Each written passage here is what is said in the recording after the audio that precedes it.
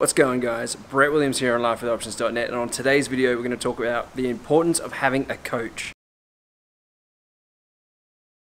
See, I put a post up on my Instagram story just putting out the question, do you think it's important to have a coach / mentor, yes or no? And this is what the results came in at. So as you can see, a lot of people do agree that having a coach or a mentor is a really good important thing, but I see there's a few people that are thinking, yeah, I don't really need a coach. And you know what? I had that exact same thought. Back when I was doing my bodybuilding comp, I decided that I was going to do it without a coach or a mentor. And look, I'll throw up some photos of my comp so you can have a look at those as well. Here they are now. So as you can see, I did end up getting up on stage, end up getting into those sparkly little pieces of material that really, shouldn't be worn outside. But anyway, got up there wearing those, and yeah, let me tell you a little bit of a story about leading up to that and also after that.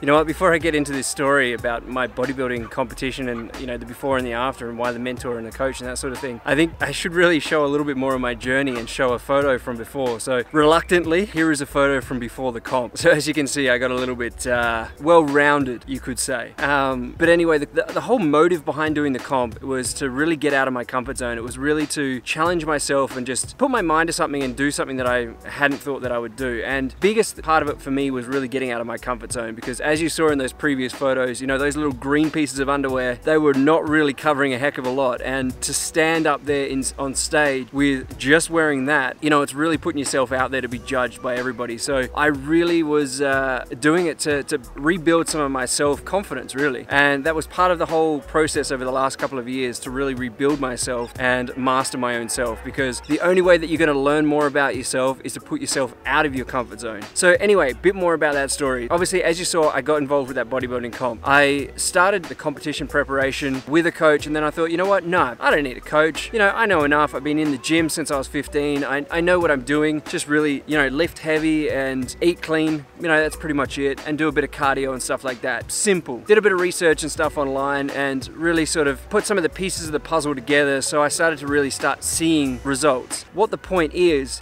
one of the biggest things that I didn't realize going into this comp was the post-comp side of things. The purpose of a coach and a mentor is really to see the things that you don't know.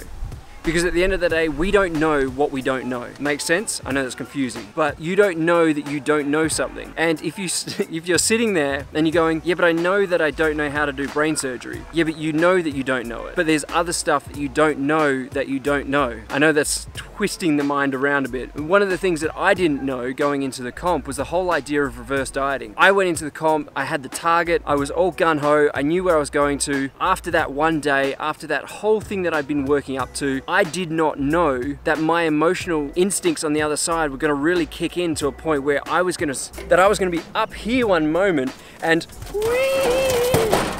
woohoo!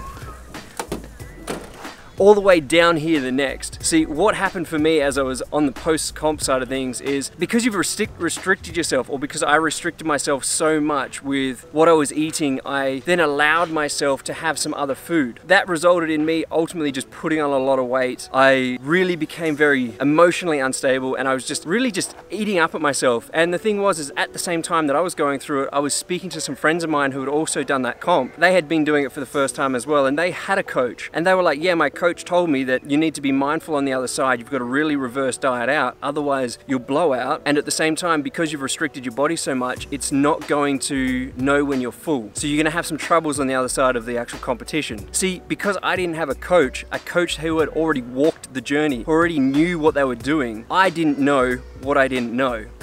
See, the whole purpose of having a coach that already knows what's coming up is that they can prepare you for it. They already know what is coming up, so they can go, hey, when you get to this point, be aware of the desire to eat as much as you want and eat junk food, because all of a sudden you're not having that competition, that date, that goal that you're working towards. And just be mindful that when you do, the body's not going to respond so well, and it's going to all of a sudden just not feel full, and it's just going to want more and more. So these were all the things that I didn't know. And I must admit, going back, look, if I could go back and do my first bodybuilding comp once more time, I would absolutely have a coach, because that coach would make sure that I'm not going to do any detriment to my body, not going to do any detriment to my mind, because this is the thing, you might just think of it from a physical perspective, but you are putting the body under a lot of stress and pressure. And at the same time, when you are coming out the other side, and I know from my own perspective and my own story was the fact that, I was eating takeaway, I was eating fast food because I had restricted myself from that for so long. And all of a sudden, as I said, I was eating more, and then I was still hungry, so I was eating more. And then I was starting to go into a really downward spiral, thinking, you know, what's wrong with me? For the last however many months, I've been strict eating my chicken and rice and my salad and all that sort of stuff, eating really healthy and clean. But now all of a sudden, I can't even stop eating all of this junk food. And in the early part of it, I was thinking, you know what? It's okay. It's all right. I've got this. Like, I've already proved it to myself. I'll pull myself together in the next week.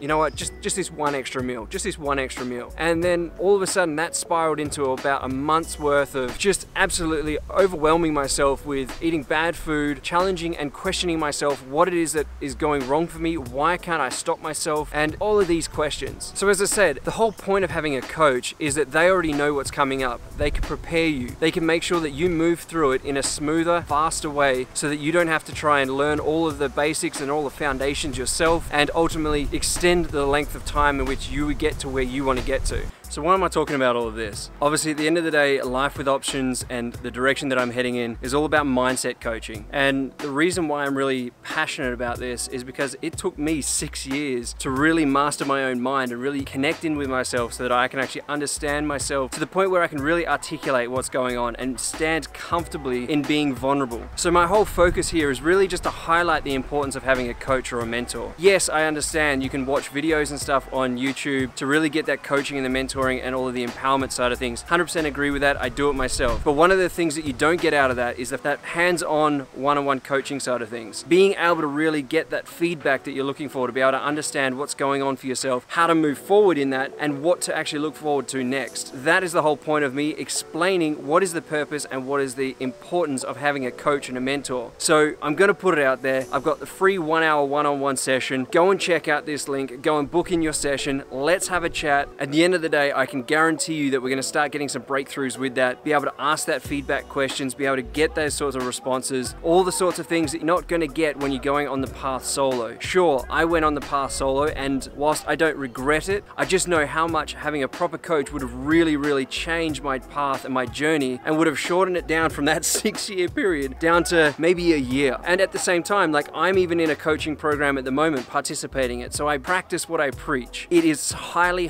important to really understand yourself, and the best way to do that is by having a coach or a mentor. Go and book in that free 1-hour session. Let's have a chat. If it looks like there's something moving forward, we can work out something together, and just do it because you're worth it. At the end of the day, that's the whole point. You're worth it. Because as I'm saying, there is a genuine opportunity to not be walking through this path of life on your own. And I know what can happen with all of that. I've seen my other video all about loneliness. You know, I get it. I understand the challenges. So as said, go and book in that free 1-hour session. Let's have a chat. Let's see what we can do and how I can help you to be able to move through all of the stuff that you're working with at the moment, whether it is setting those boundaries for yourself, limiting how much you're people pleasing, and finding that deeper happiness within yourself. All of these things I know I can help you out with, because as I said, it's been my own journey, and I want to just gift that to other people to be able to ensure that they can walk the path a lot quicker, because I can promise you, if I could have done it in 1 year instead of the 6 years that it took me, I absolutely would have done it in 1 year. So go ahead, go and book that in, and as always guys, if you got any value out of this one, like it, share it, comment it, show it some love. And if you're watching this on YouTube, make sure to subscribe to my channel so that you stay up to date with all the upcoming videos, and I'll speak to you soon.